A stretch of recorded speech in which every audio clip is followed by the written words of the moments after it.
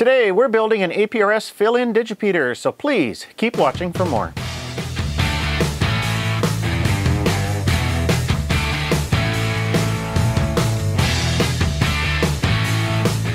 Hi, I'm Michael, KB9VBR, your host for Ham Radio Q&A. I'm on a mission to inspire and educate the amateur radio community, so if this is your first time watching, please consider hitting that subscribe button.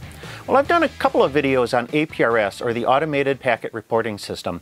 APRS is a tactical, real-time communication system to share location information and short messages. It can be really handy for tracking vehicles and other assets during events like parades, rides, walkathons, things like that. But if you're also using a low-powered APRS tracker, like this handheld radio, you may not be able to reliably get into the wide area Digipeater. So in this video, I'm going to show you how you can use a spare 2-meter radio and a TNC to build a fill-in Digipeater that can be deployed during special events. First off, if you're new to APRS, I recommend that you watch my introduction video so you have a better understanding of the Automated Packet Reporting System. Links to that video and another one on path settings and protocols can be found in the video descriptions below. To start off, the fill-in Digipeater basically consists of a TNC.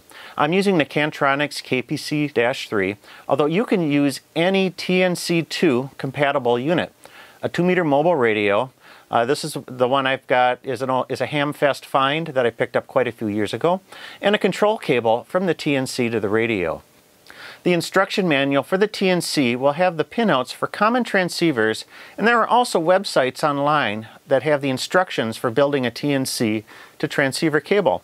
For portable use, I usually plug the whole thing into a 12-volt AGM battery. To program the TNC, you're going to need about 7 commands to turn it into a Digipeater. We're going to set this Digipeater up to only retransmit the packets that have Wide1-1 in the first position of its path protocol. To do that, we're going to have to hook the TNC up to a computer and a terminal program. So I'm using the RealTerm terminal program that runs on a Windows PC, and there's others available. Since the computer only has a USB port, I also have a USB to serial adapter. Mine's got the little blinking lights on it, so I can tell if it's operating correctly, and I know that the connection is being made. To set up the TNC, start up the terminal program and set it for the baud rate and port your TNC is on. Most TNCs interface with the computer at 9600 baud, no stop bits, 8 data bits, and 1 parity bit. If your settings are correct, you'll see the TNC's welcome message on your terminal screen when you turn the power on. Now for the settings. I have a copy of the settings in the video description, but your first setting will be to set MYCALL to your call sign, and then set MYALIAS to Wide1-1. The MYALIAS string is the path designator that the TNC will listen for, so that we only want it to digipete Wide1-1 packets. Next, set your BTEXT or beacon text. This is the latitude and longitude, icon, and station type of your beacon. The latitude and longitude should be in degrees, minutes, and decimal minutes. Change them for your location, but leave the rest of the string the same. Next, tell it to beacon once every 10 minutes. With the Cantronics, you'll use the command beacon every 60. Then we finish up with a couple of housekeeping commands. Set the UNPROTO to APN382. This is a designator for the Cantronics models. HID to off. And then to make it to digipete, set Digi to on. That's it. The unit is ready to go. It will remember the commands when you turn the power off, so you can disconnect the serial cable and put the TNC back into the box. So the way the Digipeater works is it's going to listen to the APRS channel, and if it receives a packet with Wide1-1 as its first designator, it's going to digipete that packet. The packet will then be heard by the Wide Digi and retransmitted a second time.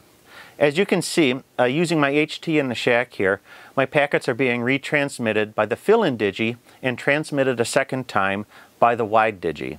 So how well does it work? Well, as a test, I turned on the fill-in Digi, put the HT on my belt, and took the dog for a walk around the neighborhood.